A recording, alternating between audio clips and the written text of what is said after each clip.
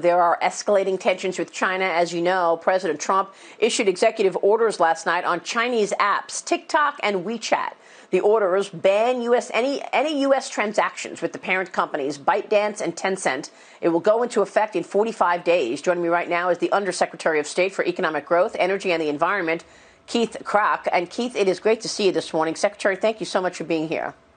Great to be here, Maria. Thanks for having me back. Walk us through some of these threats and why TikTok and WeChat are making Americans vulnerable. Give us the backdrop. Sure. So, Maria, the first thing is it's not just about two companies. It's about the CCP's, the Chinese Communist Party's surveillance state. And this is an extension of that.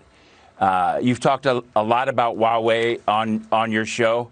And if you look at it, Huawei is the backbone to this surveillance state. And then there's all these different appendages, and like WeChat, like TikTok. And Secretary Pompeo announced this on Wednesday in terms of the Clean Network. And the Clean Network is the administration's comprehensive approach to protecting data privacy, security. It also deals with human rights and collaborative, from an economic standpoint. So this is all about that. And if you look at what the Communist Party's been doing, they've been collecting our citizens' data, and these are two big sources of that. Yeah. I've been writing about this in my upcoming book, Keith, and I've got a list in front of me from the book research of literally 25 arrests just in 2020, whether it be Chinese hackers working to steal COVID-19 research, or Charles Lieber from Harvard running the chemistry department there and also taking money from the CCP, Arkansas, Harvard, Cleveland Clinic, the list goes on. How are we going to stop this? I mean, clearly when the president for 3 years went back and forth with Chinese officials about getting a phase one trade deal done, the intellectual property theft was the one thing that the Chinese government said, no, we're not going to stop. We're not even admitting that we're doing it. So what's the long-term plan here in terms of getting the CCP to stop stealing intellectual property as a goal for growth? I mean, this is their strategy for growth, theft. You know, you're absolutely right that they are stealing intellectual property at massive scale. And as you know, I've spent 30 years in Silicon Valley. It's the reason why I came to the government, because I had a chance to experience it firsthand. And now being here, I see that they're doing it absolutely on a massive scale. So one of these things, one of the core strategies is the clean networks, because with that, and you heard Secretary Pompeo announce that, and the launch of 5 new clean initiatives. So it's clean carrier, clean cloud, clean store, clean app, and also clean cable, undersea cables, where they collect at hyperscale. So I think it's a combination of protecting ourselves on that digital front, and also bringing along our allies.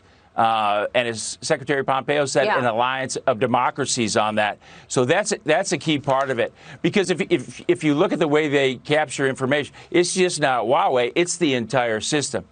And then in terms of the infiltration by the 1,000 Talents program, all those things that you've talked about on your show, we really need to be vigilant.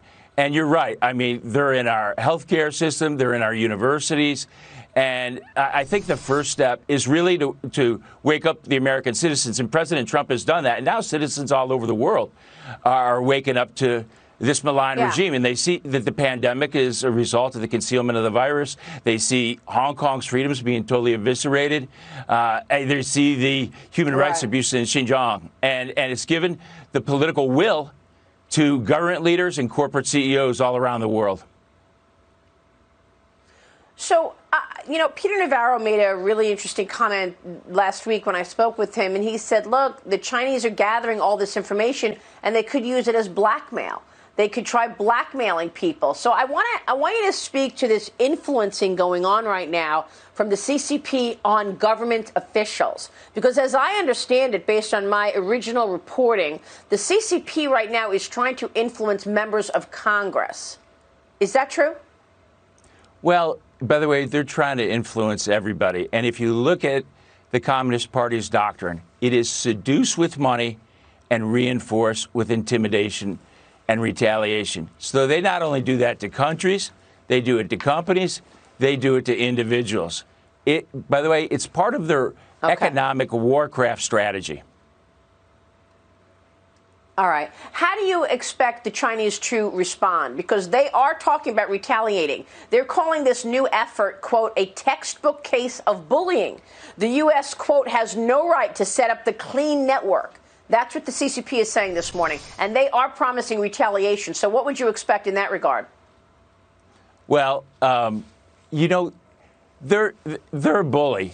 And when you confront a bully, they'll back down. And they really back down if you confront that bully and you have all your friends around you. And by the way, it's about time we stood up to the Communist Party. You saw when Boris Johnson about 4 months ago said we're going to reconsider that Huawei decision.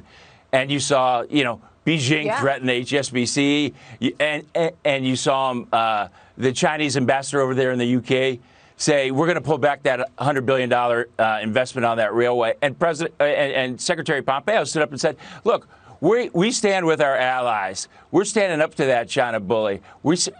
And so it's basically freedom against authoritarianism, Maria. Yeah, right. Well, that's what we're calling it here. We're calling it China versus the free world, because it does appear that much of the free world is aligning with the United States on this issue. Got to wonder, do you want a communist country, the dominant country in the world? I think most countries would say no.